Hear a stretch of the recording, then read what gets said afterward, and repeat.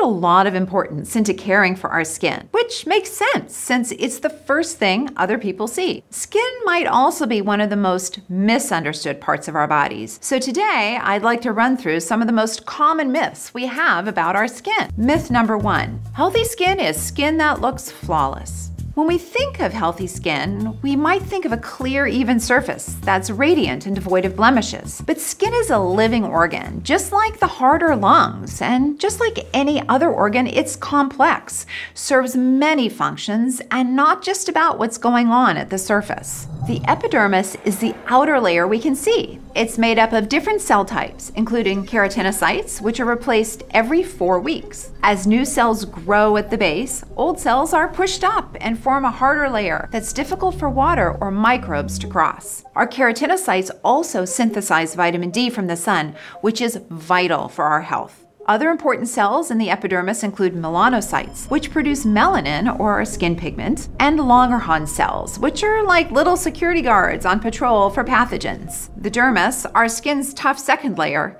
isn't as well known. It's a scaffold of collagen that's home to blood vessels, hair follicles, and glands. It's also packed with special nerve cells called sensory receptors that allow us to feel pressure, vibration, even pain, some of which extend into the epidermis. The dermis also helps regulate temperature. If we're cold, our blood vessels contract to retain heat, and if we're hot, they expand to release it. We're told to exfoliate and tone and condition our skin, to use rollers and serums and lasers. Some of that does work, especially for folks with specific skin conditions. But for normal to healthy skin, we might be spending a lot of money on bunk products, because healthy skin is simply skin that does its jobs. Myth number 2, you only need sunscreen on sunny days.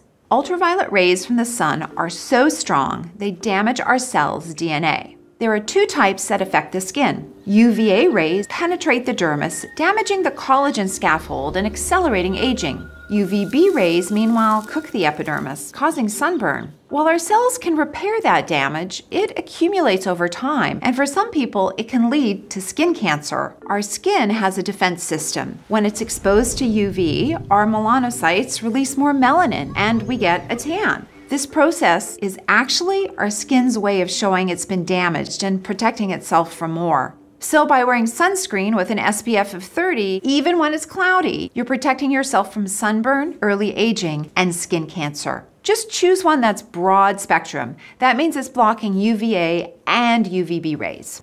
Myth number 3, people with darker skin don't need sunscreen. Most of us produce 2 types of melanin, eumelanin, associated with richer brown tones, and pheomelanin, associated with lighter skin and freckles. Our skin color depends on the ratio between those 2 types of melanin and the density of pigment-creating structures within our cells. It's true that having more melanin, specifically that first type, does offer some protection from the sun. Depending on how dark our skin is, we do have some natural SPF, but it's not nearly enough. We all need sunscreen to ward off damage. One particular dangerous form of skin cancer, acral melanoma, doesn't even come from ultraviolet exposure, and it shows up in parts of the body that we might not think about, nail beds and the bottoms of our feet. It's an area we need more messaging about, especially for people of color who experience higher levels of distrust toward doctors after years of mistreatment by the American medical system. Myth number 4, you can shrink your pores. Pores are the tiny openings in our skin. If you go further down, you'll find a hair follicle or gland. You can think of pores as ducts. They're what let sweat cool you and oil lubricate your skin. Pore size is largely determined by genetics, and they don't really shrink. But they can expand when our skin is irritated by makeup or harsh products. So save your money on pore minimizers and just wash your face with what dermatologists recommend as non-comedogenic. Basically, made from stuff that won't clog pores. Myth number 5, chocolate causes acne. Acne is the inflammation that occurs when our hair follicles get clogged with oil and dead skin, allowing bacteria to overgrow. There are a lot of factors involved, from hormones to genetics. The link between acne and chocolate has been studied extensively, but the results are pretty trash. Studies that say chocolate is an acne aggravator tend to be small, so aren't conclusive. And studies that absolve chocolate are sometimes funded by chocolate makers.